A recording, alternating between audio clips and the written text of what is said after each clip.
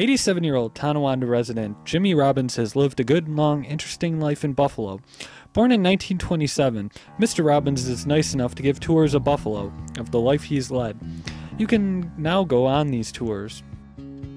Jimmy takes you back to his childhood neighborhood. Ah, that's my old house. Wait, no. The one next to it. Wait, that one over there. Yes. I remember sitting on the porch, eating my mother's homemade cookies. I can see myself so clearly. Ah, yes.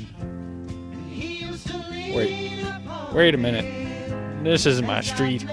Jimmy takes you back to vital memories. And that's where I watched my dog mate with another dog, and minutes later get hit by a car. Jimmy takes you back to his teenage years. And that's where Louise the hooker would solicit.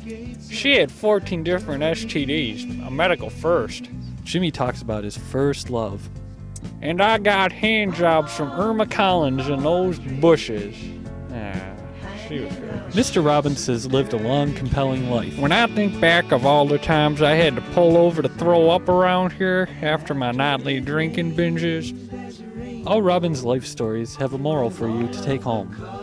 In conclusion, I don't suggest you take naked Polaroids of your wife's sister in the shower. After partaking in the tour, you'll gain a new perspective on life. If it smells like ham, scram. If it smells like fish, it's a dish. So come on and take Jimmy Robbins' Life Tour of Buffalo. A 2-hour tour is $45. It's a small price to pay for an insightful, been-through-everything man's life in Buffalo, New York. All right, stop here. Pull over. Oh, what happened here? Nothing. I just have to take a piss. Disclaimer, we are not responsible if Mr. Robbins vomits or urinates on you. We are also not responsible if he has an alcohol flashback and threatens to kill you. We are also not responsible if Mr. Robbins does actually kill you.